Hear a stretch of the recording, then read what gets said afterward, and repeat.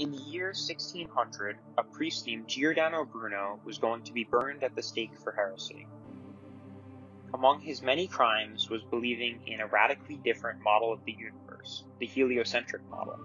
Developed by Polish astronomer Nicholas Copernicus, this Copernican model held that the Earth revolved around the Sun, which remained stationary at the center of the universe. The Copernican model led to a fierce debate. The Catholic Church defended the Ptolemaic model of the universe, which held that the planets revolved around a stationary Earth. Meanwhile, astronomers like Copernicus and Galileo Galilei vigorously defended their new heliocentric model. As men like Bruno would find out, getting on the wrong side of this dispute could prove deadly. But what if there was a compromise between the two systems? That same year as Bruno's death, a Danish astronomer named Tycho Brahe would come up with an ingenious model that could bridge the gap between the two systems. His work would be the culmination of nearly 4,000 years of naked eye observations. However, something was rotten in the state of Denmark. From the next 4 to 74 minutes, we will investigate Tycho's dark secrets. PBS Nova Science Now presents a PBS Nova Science Now special, sponsored by PBS, brought to you by PBS. This is Tycho's Dark Secrets.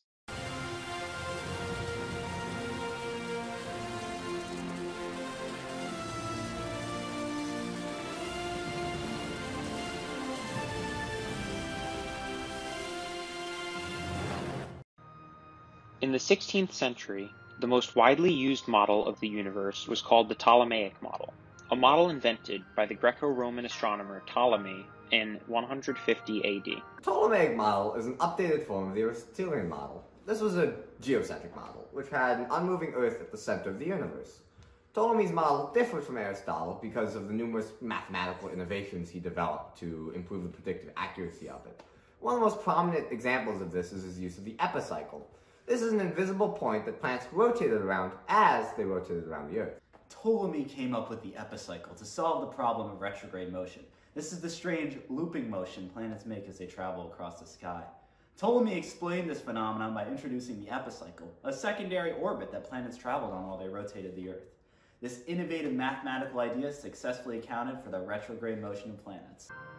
However, despite the ingenious use of mathematics and measurements, the Ptolemaic system had a few glaring issues. Even with the epicycle, the math still didn't quite add up for Ptolemy. So he went back to the drawing board, or rather, the drawing tablet, in order to address this problem. He then developed the eccentric. This idea was rather eccentric, if you will. The eccentric was a planetary orbit that centered on a point outside the Earth. The Earth was the center of the universe, but the planets actually rotated around a random point slightly off-center from Earth. It greatly improved the predictive accuracy of his model, but it left a sour taste in the mouth of many later thinkers. Effectively, it seemed as if Ptolemy was making up vast mathematical constructions just so that his model would fit the data. Despite these flaws, the geocentric Ptolemaic model would remain mostly unquestioned for the next 1,500 years. That is, until Polish astronomer Nicholas Copernicus published his seminal work on the revolutions of the celestial spheres. In this work, Copernicus would introduce a new model of the universe, the heliocentric model. The Earth, along with all other planets in the solar system, rotated around the Sun. During the 16th century, the debate raged between supporters of the geocentric model and supporters of the heliocentric model. However, one man wasn't satisfied with either.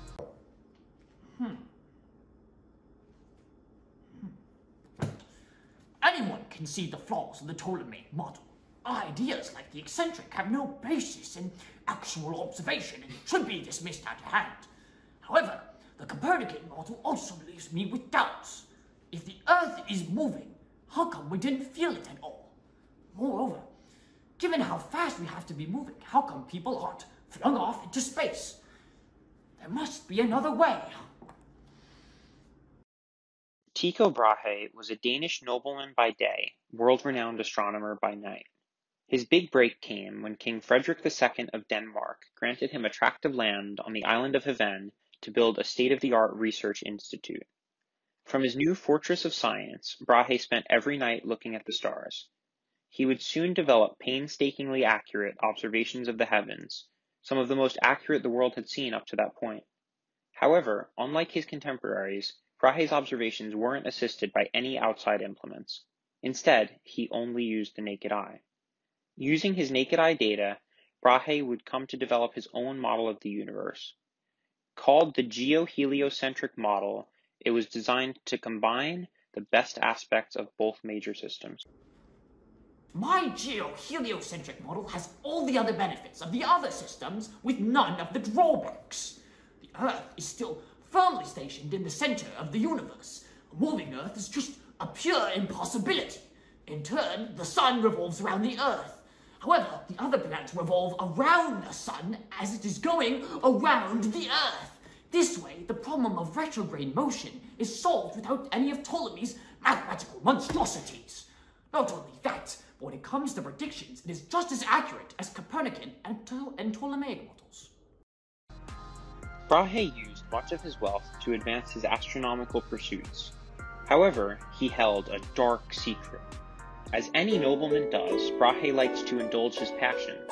One day, however, this would lead to a sinister consequence. Tycho Brahe was a very colorful character that led a very interesting life.